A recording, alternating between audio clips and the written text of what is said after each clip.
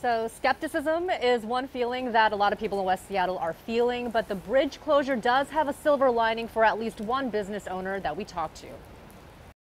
Got all sorts of handmade, vintage. Becky Bassick opened this vintage goods shop in 2020 during the thick of the pandemic. 80s, 90s. Her job as an after-school art teacher at Alki Elementary ended because of COVID shutdowns. She had no choice but to go after her dream of opening her own shop. Business is okay. I'd say today's not a great example. The weather sucks, but usually we do pretty okay. She commutes from Seattle's Central District, so she, like so many West Seattleites, is struggling with the West Seattle Bridge closure.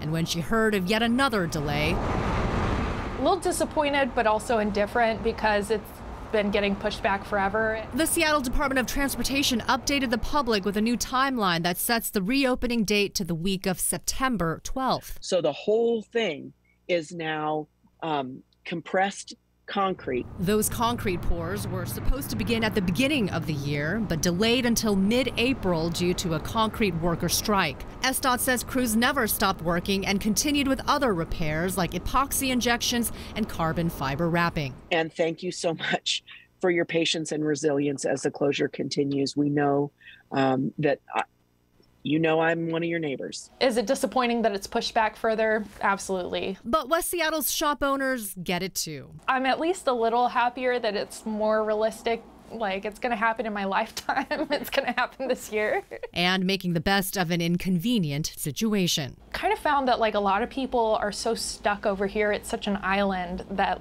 we got a lot of just local love because of the bridge being out, because of COVID and all the different circumstances.